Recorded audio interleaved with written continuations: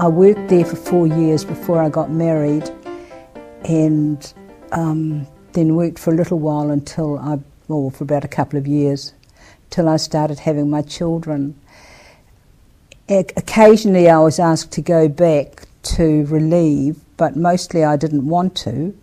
But after 12 years I got tired of staying at home, so I actually got a job first of all at the girls' high school teaching singing for a year, and then the charge job came up, and I remember saying to my husband, you know, I could do that, and he said to me, well, why don't you? I thought he mightn't say that at all, but he did.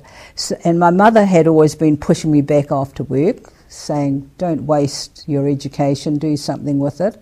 And I used to say to her, you're a strange mother, you're supposed to tell me to stay home and look after my children.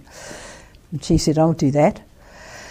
And she did. I got the job as charge and went to New Plymouth, and I really did enjoy it. The New Plymouth Hospital at that time was in what is now called the Barrett Street Hospital, which is the old hospital.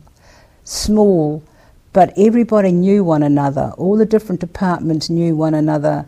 We worked in together very well. And we stayed there for a few years until we moved into the new hospital, which is now Taranaki Base. We tried not to move there, but of course we had to go, and in the end we did. Now, the physiotherapy department was on the top floor, or the second floor actually, on the second floor at Base Hospital, including the pool, which I thought was very strange, and so did everybody else, because once everything got going, when we filled up the pool and then emptied it for the first time, it leaked because they'd put in plastic piping. So they had to change all that pipes. And then it was discovered that the pool leaked, and directly below the pool was the hospital cafeteria.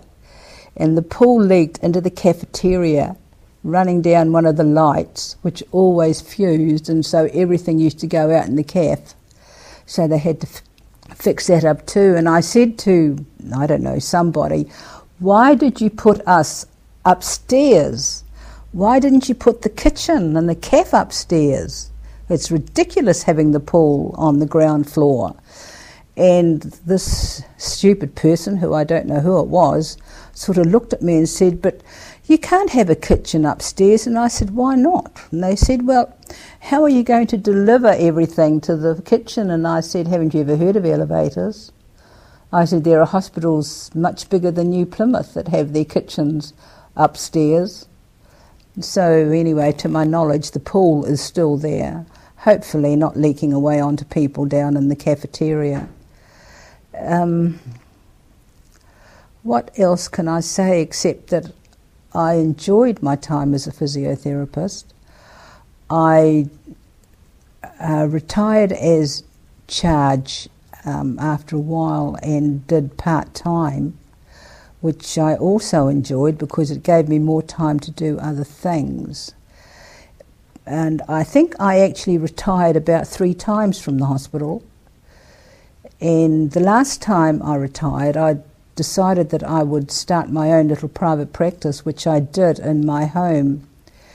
We had moved and had rather a lot of room, so I had a little practice, and I enjoyed that because I was able to decide how many patients a day I wanted to do, and I even was able to decide whether I wanted to do them or not. So for me that was a good time of life. I could do what I really loved to do, and I liked orthopedics was the thing that I liked doing best of all, and so I was able to do a lot of that in my own home, and I really enjoyed that.